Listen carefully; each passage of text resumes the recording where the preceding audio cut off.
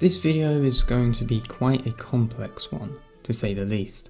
I'm going to try and decode or deconstruct to understand the Jung and Pauli scheme, which consists of a dual aspect monism, or monism, which tries to tackle the problem of the archetypal psychophysical relationship. Which is fundamentally, why are there archetypal patterns that go through this relationship of psyche and the physical? And through this we can maybe get to the point of synchronicity and why there are synchronicities. So quaternity, or the quaternity archetype, is probably one of the most fundamental archetypes that exist on a universal scale, and this is of the number 4. And it seems to be of a typical representation of wholeness. It seems to be from analysis that quaternity is an essential formula for a logical basis in any kind of holistic understanding or judgment about anything. For example, whether it be space-time, the 4 seasons, 4 primary colours, the 4 psychological functions of thinking, feeling, sensation and intuition, Schopenhauer's fourfold principles of sufficient reason, such as being, knowing, becoming and willing, and also everyday symbolism like crosses, the square, the 4 elements, and of course the sacred Pythagorean symbol. Now this is obviously a profound archetype, not just because it represents the universal significance of the number 4, but because its nature is of a psychic physical relationship. And this was a later realization for Jung. He originally understood and treated archetypal phenomena as something of purely psychic form, that the collective unconscious was specifically psyche-related and nothing more. But after working with Wolfgang Pauli, a well-renowned theoretical physicist who was only in his early 20s at the time, started to see that the unconscious, Jung started to see that the unconscious encompassed the non-material being mental and material or physical aspects, which led him into the idea of that the nature of the archetype functions as psychoid, and that due to this the archetype as such or in of itself cannot be made conscious or cannot be presented to us through a fixed image of truth, but only through a system of relatable images through different intellectual categories. In relation to this psychophysical parallelism, Jung, through the basics of dual aspect monism, conceptualized a basic reality that does not consist of parts, but is one unfragmented whole, something of an underlying reality where everything emerges and everything returns, similar to the archetypal symbol presented through imagery of the Ouroboros, but what Jung fundamentally called the unus mundus, meaning one world. With regards to quantum theory, the idea of quantum non-locality or quantum holism mirrors the unfragmented wholeness that is presented through the unus mundus. From this holistic, psychophysically neutral reality, decomposition is necessary of the whole to formulate the mental and material aspect dualism from the monism. Thus what is formulated is 2 correlations of psychophysical relationship that entail from the symmetry breakdown of the unus mundus to yield the dual aspect monism, which is of central point in this entire system.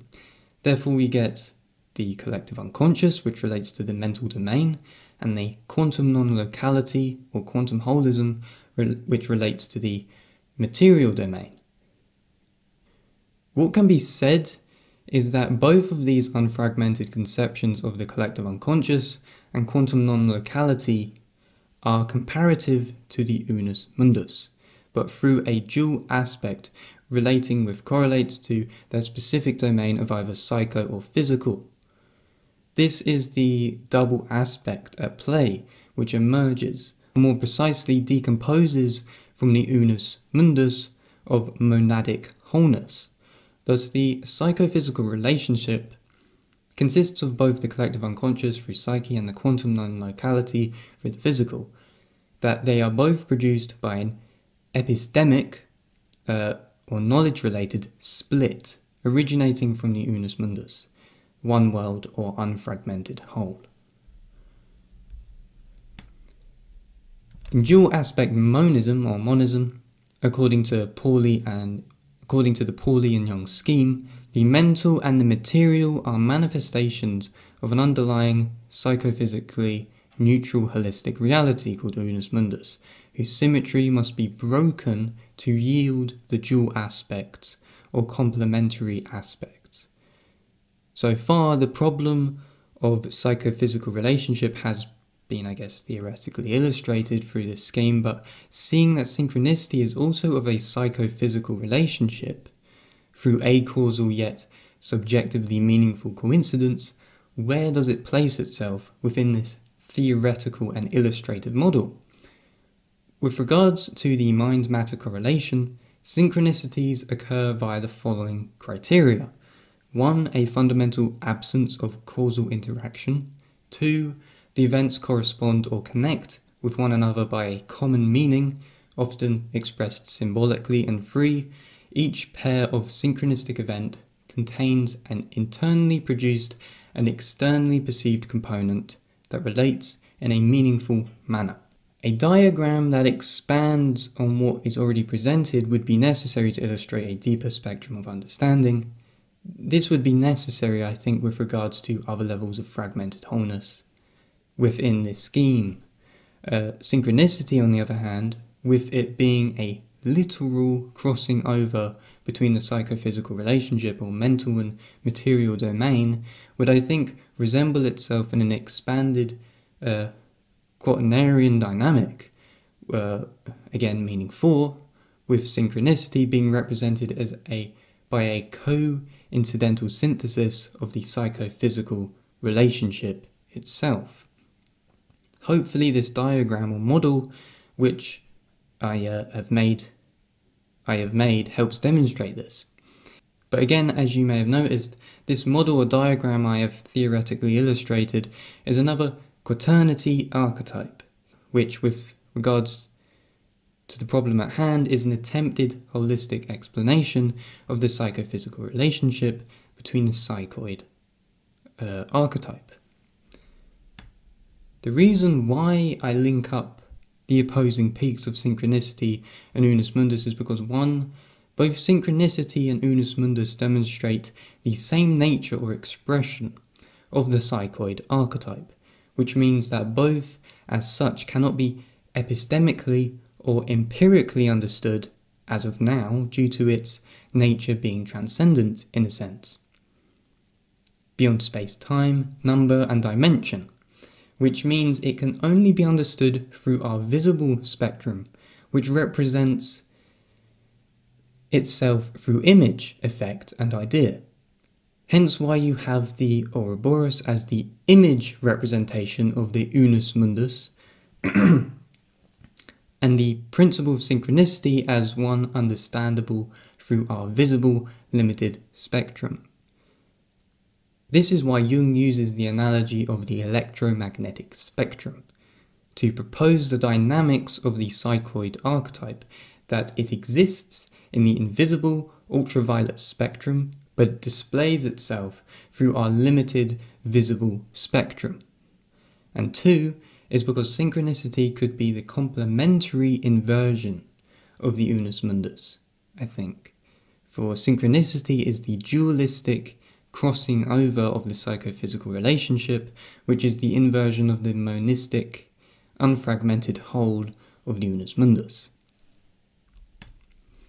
This theoretical observation really comes down to ontology and the philosophy of mind, because if archetype plays at a level which functions through a psyche and matter relationship, through a psychoid behaviour in reality, then it must be the logical conclusion that the mental and the physical are aspects of the same substance, of a monist or monist substance.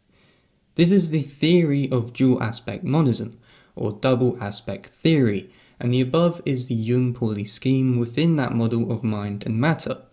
This monist philosophy is one way you could or can answer the hard problem of consciousness. It states that there is one substance or one entity, not any dualistic understanding of machine and soul, or body and mind, or any strictly materialistic view. Therefore, consciousness and all occurrences within consciousness, like qualia, or subjective sense perception, are two different aspects or perspectives of the same thing. So, for example, one aspect of understanding consciousness would be through the scientific objective method. Therefore, to try and understand emotion, they would identify neurological neurotransmitter correlations in association with the likes of dopamine, serotonin, and etc. But they would only get so far through materialism. They wouldn't actually be able to find the emotion which is being felt subjectively in of itself through the person. They would only find objective third-person correlations associated to the cause of emotion. Double aspect theory would say science is looking at this one substance, this one entity, but is analysing the entity through a particular epistemology, which would be through the third person. We can attain knowledge through third person and first person subjectivity. Science in this instance is therefore looking at this one substance through a particular aspect of the two dualities. And this would be double aspect theory. And this overcomes this double aspect theory. This overcomes interactionism, because if I put you in a coma and you wake up and your consciousness is not the same, it is not because your mind affects the brain, or vice versa, that the brain affects the mind. It is because the mind and the brain, or the mental and the physical, are two aspects of the same thing. And that is what dual aspect monism, or monism, however you say it, fundamentally is. That the mental and physical are two aspects of the same substance. There are many dualities in the world, like the mental and the physical, but they are of the same monistic substance through this theory. Mind and matter, male, female, good, evil, hot, cold, and obviously this leads into the trinity or the triangle, because you have the duality of opposites. And then the synthesis, which is the peak. In my diagram, you have a quaternity, but you could also say that it is a mirrored triangle, with the two peaks pointing back to the psychoid nature, resembled within unus mundus, the unfragmented whole, or where the transcendent archetype lies, and of course, synchronicity. But what seems symbolic with archetypal quaternities is that you have a 3+1 structure, in which one of the four elements are of particular significance and creates a totality together with the other three. So, to give an example, the dimension of time, together with the 3 dimensions of space, such as length, width, and breadth, provide the 4-dimensional space-time structure of general relativity.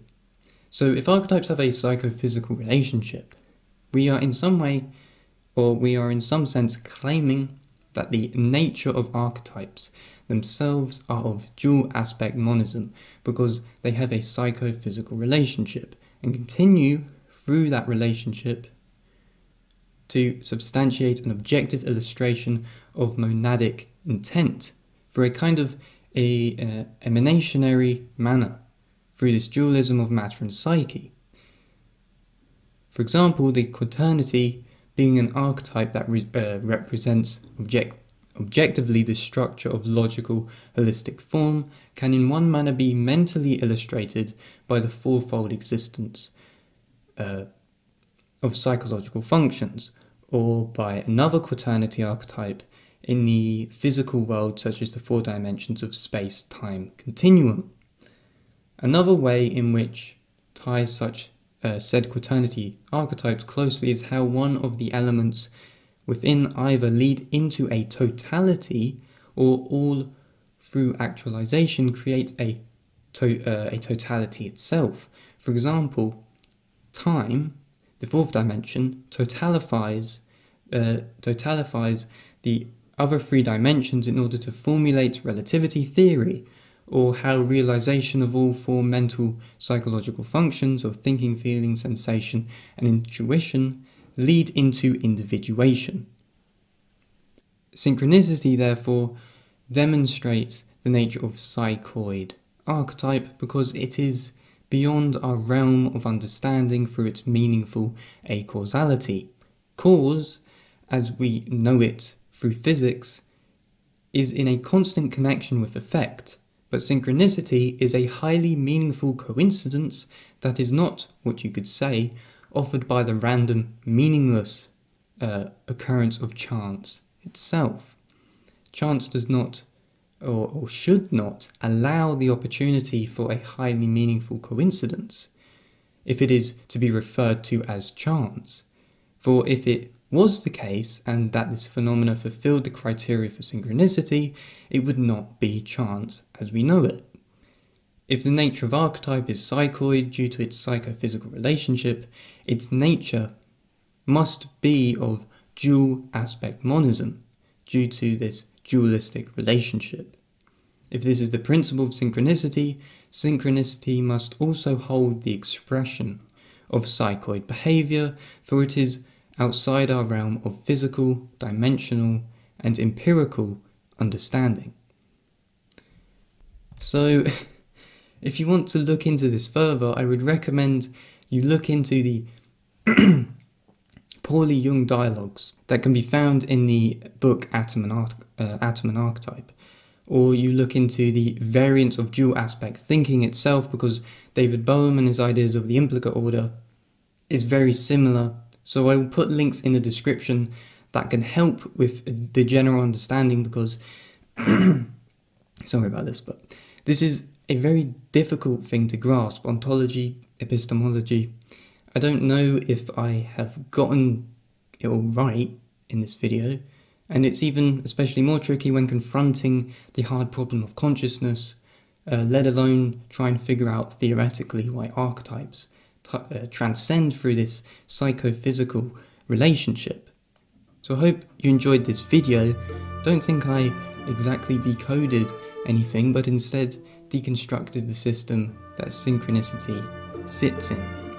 So if you enjoyed this video, make sure to give it a like, comment and subscribe. Go over to my website and sign up to my newsletter. It would be very much appreciated. You can find all my social media links down below. With that said, I hope you have a lovely day, and thanks for watching.